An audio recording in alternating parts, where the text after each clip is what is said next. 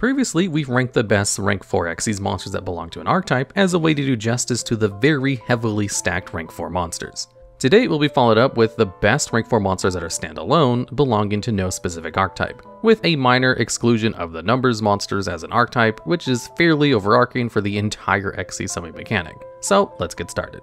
And at number 10, we have Castel, the Skyblaster Musketeer. This wing-based monster with 2000 attack has two abilities. The first states you can detach one material to target one face-up monster in the field, and then change it to face-down defense position. Its second effect is to detach two materials, target any face-up card in the field, and then shovel that card back into the deck. These effects are hard once per turn, and you can only use one of either of them on the same turn. Castel is one of the most important extra deck monsters ever. Its status as a completely generic utility monster that can clear the board is unrivaled amongst rank 4s. Other rank 4 removal tools existed before Castel, for instance Silent Honor Arc. This card deserves its own honorable mention on this list as a great removal rank 4 and often gets compared to Castel for having a similarly great ability to answer troublesome monsters, and even has a better second effect. But Castel's release generally reduced Honor Arc to a redundant tool in the extra deck. While both answers destruction immune monsters with the ability to shuffle away or attach the monster as a material, Castel one-ups Honor Arc and basically any generic extra deck monster before it by also being an answer to problematic back row cards. Despite Castel's limitation to face-up cards, making it not so great against reactive back row, Castel was one of the long-time best answers to problematic floodgates that love to remain face-up. While cards like Skill Drain or Royal Oppression might hamper Castel's effect or ability to hit the field, he would be a great answer to other dangerous floodgates like Anti-Spell Fragrance or Dimensional Fissure. This ability to be useful in a wider variety of scenarios, and having a type of removal that boss monsters frequently don't have protection against, set Castel apart from basically all other easily summonable extra deck monsters up to this point until the printing of Nightmare Unicorn many years later. And being in this same conversation as Nightmare Unicorn, the most played extra deck monster since it was released, is quite the distinction for any monster. While rank 4 decks haven't seen the core meta of Yu-Gi-Oh for a while now, Castel was very good in the past, so it makes it number 10 on this list. However, with the power creep of the game, a single removal from 2 level 4s isn't as impactful as it once was, so the card has kind of fallen to the side to power creep, even though it used to be one of the most played extra deck monsters in the game. And sneaking into number 9 spot, we have number 4, Stealth Kragen. This is a water aqua monster with 1900 attack that requires 2 level 4 water monsters as its materials. While on the field, Stealth Kragen makes all other monsters in the field become water monsters. And as a quick effect, Stealth Kragen can destroy one water monster your opponent controls and deal damage to them equal to half its attack that it had on the field. Also, if a successfully summoned Xyz summoned Stealth Kragen is destroyed, you can special summon a number of Stealth Kragen spawns from your extra deck equal to the number of material Stealth Kragen had on the field. Then attach a water monster from your graveyard to each of those spawns. Stealth Kragen is one of the most unusual monsters in the game. It's not really part of any particular archetype, but it does form its own, very self-contained playstyle and strategies centered around water monsters. Its first ability to make all monsters in the field water almost works as a soft floodgate, potentially affecting decks that might really need their monsters to be of a certain attribute to execute their plays. But more importantly, it makes Stealth Kragen capable of using its quick effect removal on any monster your opponent plays. Quick effect removal and a soft floodgate is great, but how about a harder floodgate? Kragen's ability to make all monsters water attribute also creates an extremely potent combination with the infamous floodgate Gozen Match. If your opponent isn't playing a water deck, this 2-card combination basically locks them into only having one face-up monster in the field. And since it's a monster that Stealth Kragen can destroy at its leisure, that's pretty debilitating. Not to mention, Stealth Kragen's material costs and its own abilities already favors its user to be playing a water-focused deck in the first place, making Gozen Match just generically good and typically very one-sided. Stealth Kragen is also just plain hard to deal with, as the Stealth Kragen spawns it summons on being destroyed can special summon Kragen back from the graveyard when they get destroyed. Kragen has been involved in some water-based stun decks as a 1-card control engine to back up floodgates like the aforementioned Gozen Match and other cards like Robber of the Warlords. But it has also seen play in other competent strategies. A more modern and dynamic deck like Marine Cess also sometimes runs Stealth Kragen, as they already have pure water archetype that can easily pull out rank 4s like Stealth Kragen with their combo capabilities. And both decks play well with the same kinds of floodgates. Stealth Kragen is an impressively strong standalone card, and serious consideration for any water deck that can access its great piece of interaction, and a very sticky threat to get on the field. And rock and roll in at number 8, we have Gallant Granite. This is a rock earth monster with 2300 attack that has 2 effects.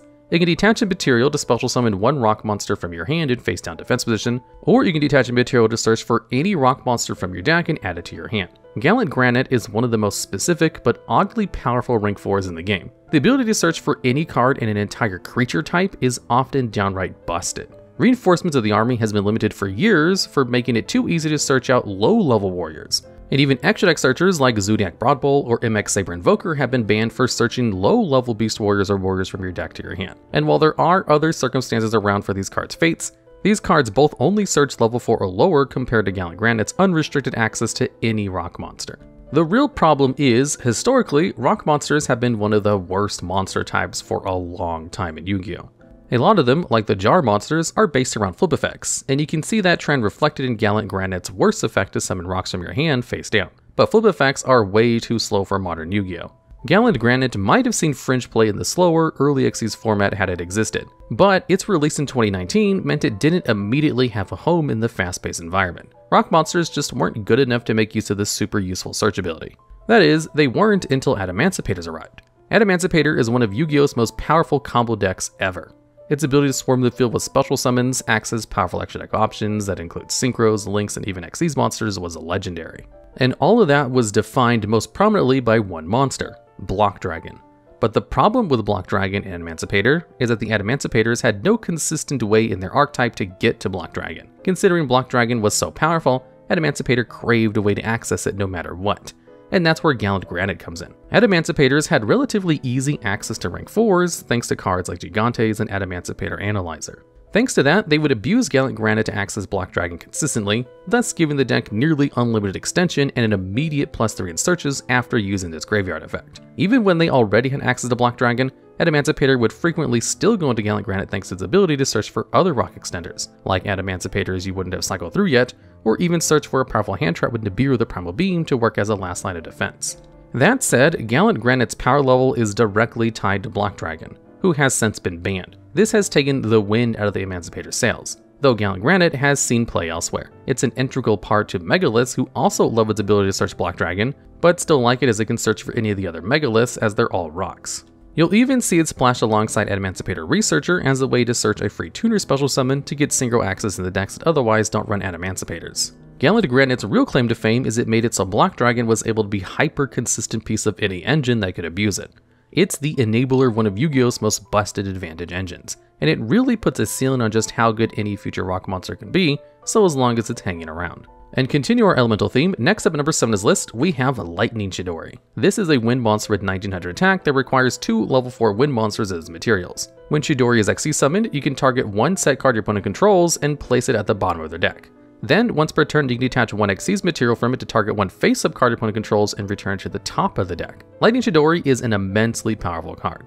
While the previously mentioned Castel was a generic removal tool for rank 4s, Lightning Chidori is leaps and bounds stronger as a removal effect because of its inherent capabilities to 2-for-1 as well as the ability to deal with face-down cards. If Castel sets the bar, then Lightning Chidori soars over that bar for any wind deck that has access to it.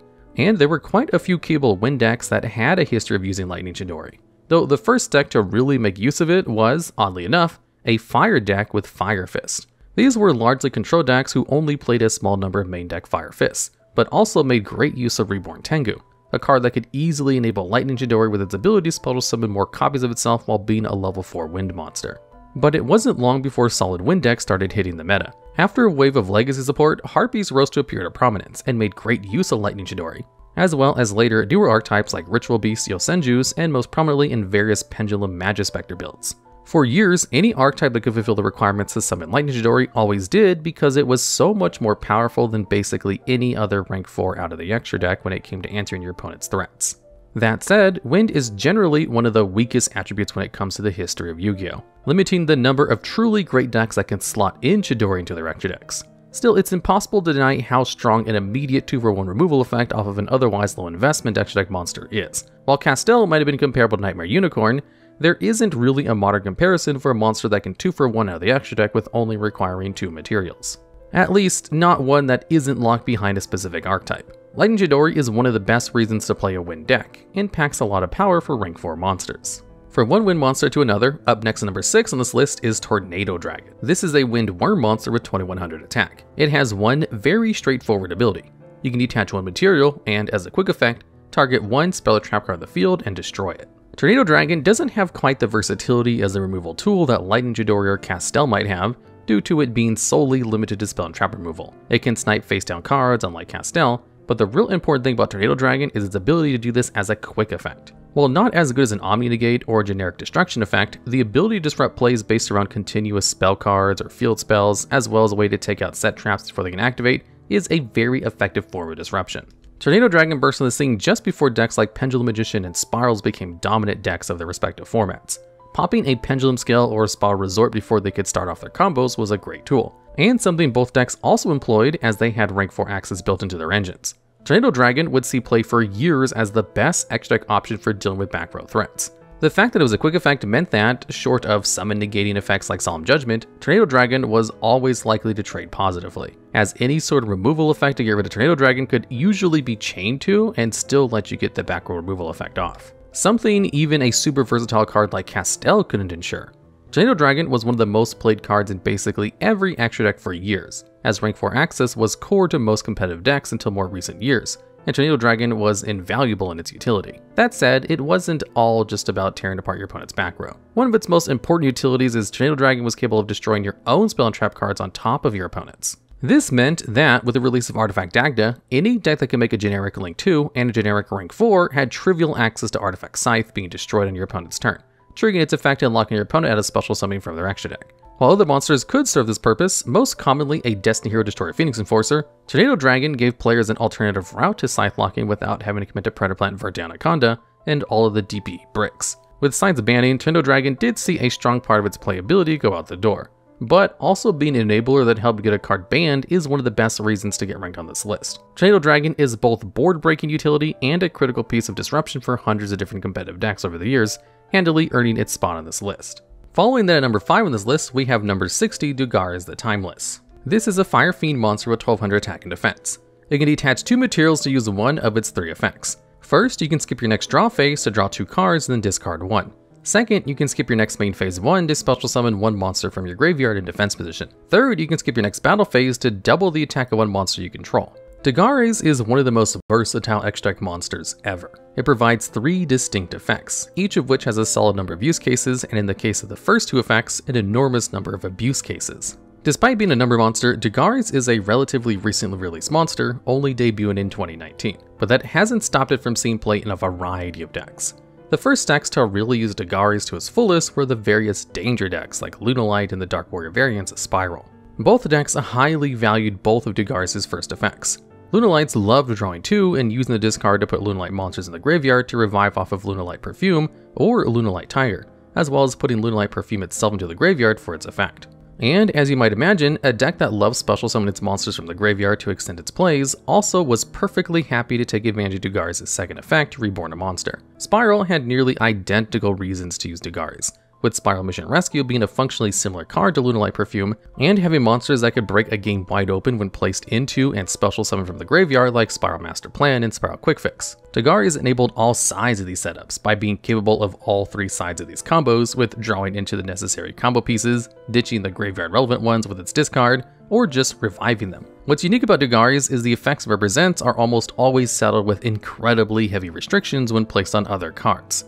Often, generic Monster Reborn style effects come equipped with stipulations that might negate the summoned monsters, like with the card Living Fossil. Card draw effects might have huge downsides like preventing you from special summoning or drawing more cards, but Dugares' downsides, while steep, only have to be dealt with on the next turn, which wasn't such a big deal if you were comboing hard enough on your turn to completely shut down your opponent and secure the win regardless of missing his single draw or a main phase. Dugares continued seeing play beyond that, being another among any number of generic rank 4s to see play in decks like Dinosaur and Tearlaments, who also gained tons of values out of free discards, special summons, and could easily run out at rank 4. Dugares has some of the most powerful effects you can possibly print on a monster, as players go to extreme lengths to even draw 1 card, much less 2 with a discard. Even Dugares' third effect, definitely the least important and lowest power level of the abilities, gives it surprising utility as an instant OTK enabler when paired with high attack monsters. While we often refer to monsters with removal effects as the versatile utility monster of the extra deck, Dugares is maybe the most versatile rank 4 ever,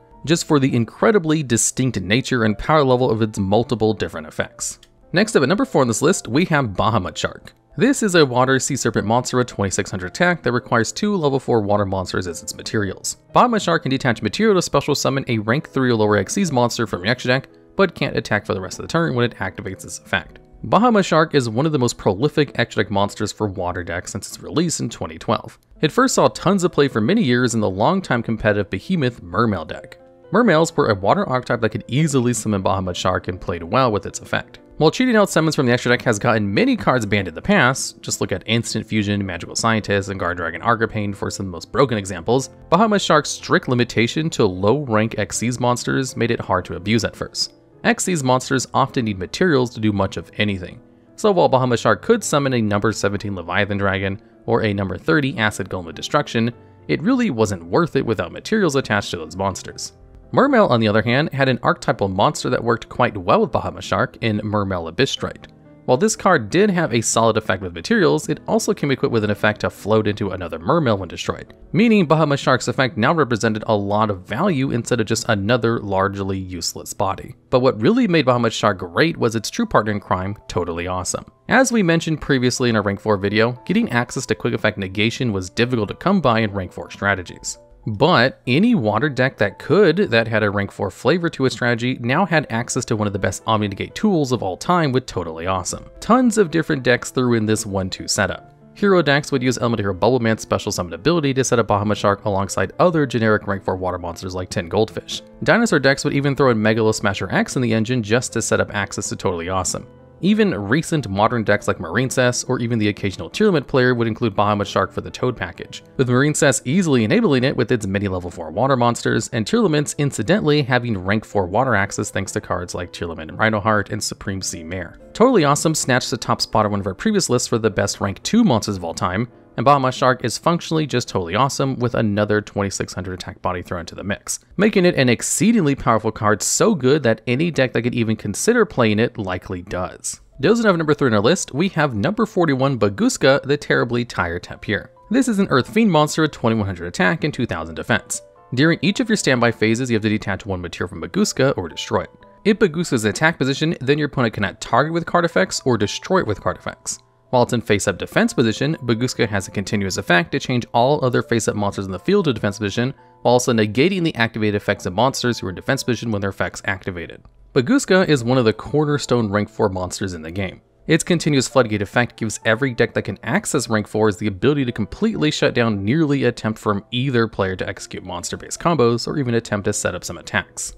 This has affectionately earned Bagooska the nickname of Plan B in the community, as if the rest of your plays fall through and you've got nothing else, Bagooska's Floodgate is a great strategy to fall back on to hamper your opponent's plays once you're not in risk of hamstringing yourself. The fact that Bagooska's effect is positional means it's very easy to just have the turn pass back to you after your opponent is locked down, and then just swap your Bagooska to attack mode and play like normal. This makes Bagooska much more one-sided than it might first appear, which is usually how all the best floodgates function. Like many of the cards on this list, Bagooska sees play in basically any strategy with a dedicated rank 4 engine built into it. So obvious decks like Lunalight and Tearlament have a history of playing it. But Bagooska's Floodgate does make it especially useful, very specifically in Link decks. Most notably, Salamangreat absolutely loves Bagooska. The deck primarily relied on Surgical Backroll Disruption and only ended on a couple Link monsters on the field at most who didn't care about Bagooska. And Salamangreat could put up plenty of summons on top of the regular combos to set up rank 4 plays. This made it easy for Salamangreat to slap Plan B on the field and really lock your opponent out, and back up this Floodgate with Disruption that didn't care about your tired fiend. Bagooska isn't just a Floodgate though. With the release of Zeus, Bagooska gained an extra dimension of utility. Since Bagooska has incredibly strong self-protection in attack mode, it was a prime Xyz monster to attack with to set up Zeus. It also didn't hurt that it forced your opponent's monsters in defense position the turn prior, meaning you usually had something easy to attack into without worrying about Bagooska being destroyed by battle, making it fairly easy to wipe your opponent's field with Zeus. It's hard to overstate just how strong a card like Bagooska is. Outside of its vulnerability to Link monsters, it's like a more powerful combination of Skill Drain and Stumbling stitched into a monster with solid stats and good secondary utility. It would take something incredibly format warping to really outperform this rank 4. And next up at number 2 on this list, we have Abyss Dweller. This is the Water Sea Serpent with 1700 attack. It grants all water monsters you control a 500 attack boost as long as one of its materials is also a water. Also, as a once per turn quick effect, you can detach a material from Abyss Dweller, and for the rest of the turn, your opponent can activate any card effects in the graveyard. Abyss Dweller is quite possibly Yu-Gi-Oh's most prolific floodgate in modern history. While other floodgates are certainly more powerful, a card like Imperial Order is banned for a reason, Abyss Dweller is at the very edge at which you can really allow in a floodgate monster without getting an express ticket on the ban list. Though it's powerful enough that it has quite a few players calling for its banning in the past. The fact that it hasn't been there has made it the most played rank 4 since its release. The graveyard is absurdly important in modern Yu-Gi-Oh! The most powerful archetypes in the history of the game to this point, Tearlaments, works entirely out of the graveyard. And as you might expect, Abyss Dweller was a mandatory inclusion in basically every deck that could play when Tearlaments were out in force. This is a common story, as basically every Tier 0 since Abyss Dweller's release had players making room for Dweller in their extra deck. The aforementioned Tearlaments usage was obvious, but Spiral was a similarly graveyard-focused deck. Zodiac had some number of graveyard effects, but wasn't incredibly reliant on it. But they still need to play Abyss Dweller in the otherwise tight extra deck because Zodiac also overlapped with the incredibly powerful That Grass Looks Greener decks, who had a higher ceiling than Zodiac, but a timely Abyss Dweller could shut down their many graveyard synergies. Nekroz would often play as a way to lock out two of the other competent decks in the format, Burning Abyss and Shadow, and the deck had easy rank 4 access.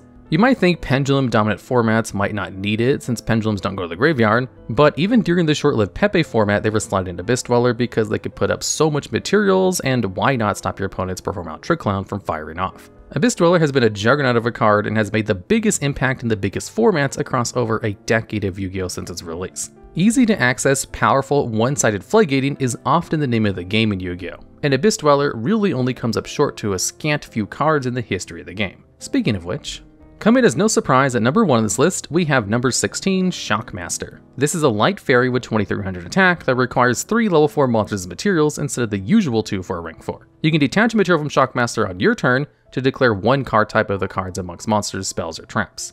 Until the end of your opponent's next turn, your opponent can't activate cards of that type if it's a spell or trap, or if you choose monsters, your opponent can activate monster effects. While Abyss Dweller's fairness is debatable, there's absolutely no debate when it comes to Shockmaster. Shockmaster is the most unfair floodgate monster in the history of the game. While there certainly are other degenerate, format warping floodgate monsters on the ban list, almost all of them pale in comparison to Shockmaster for a few reasons. For one, Shockmaster can lock your opponent out of cards on their turn while activating on your turn. This massively shrinks the window of opportunity for your opponent to interact, as if they don't have a specific hand trap that can stop Shockmaster, they're locked out and there's nothing they can do about it on their turn. Cards like Forbidden Droplets, which would be a great answer to something like Abyss Dweller, is useless against Shockmaster. A fellow banned floodgate monster like Outer Entity Azathoth, which doesn't start a chain for its effect, might be hard to interact with, but quick effect removal for the monster they have to rank up can be a realistic answer, but not with Shockmaster. Another big difference is Shockmaster locks out any option. The previously mentioned Azathoth or another monster like True King of All Calamities are unfair floodgate boss monsters, but they only stop monsters. Shockmaster can call spells too, so even decks that are heavily reliant on spells and can usually survive the most common floodgates actively lose to Shockmaster. Trap decks might have a slightly better time, as they can set their interaction pass back to the Shockmaster player, but they have to immediately answer it or they will eat a Shockmaster effect calling traps on turn 3. If all of that wasn't bad enough, Shockmaster's effect is a soft once per turn, meaning any robust enough rank 4 deck can spew out multiples of this overpowered crime against nature and lock you out of multiple card types, or just ignore your first hand trap and do it all over again.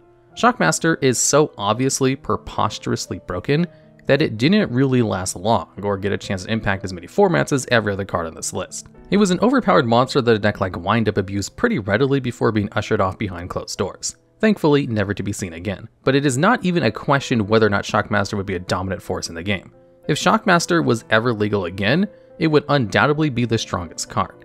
And that holds true for basically every format for the last few years. Only very first turn kill heavy formats can really claim to be more degenerate than Shockmaster, because of Resolve Shockmaster is basically a first turn kill in its own right. It's just an absurd combination of being too easy to access, being too powerful, and being basically impossible to play around. Let's all just be thankful we don't have to deal with getting shock locked anymore. It's by far the best rank 4 ever that doesn't belong to a specific archetype. And its only fellow number 1 ranking peer from our previous list, Lavalval Chain, is even in the same conversation with Shockmaster for the best rank 4 monster of all time. Alright, and that's the list. Are there any other rank 4 monsters you think we may have missed? Or do you have any ideas for future topics just like this one? If so, please let us know down in the comments below.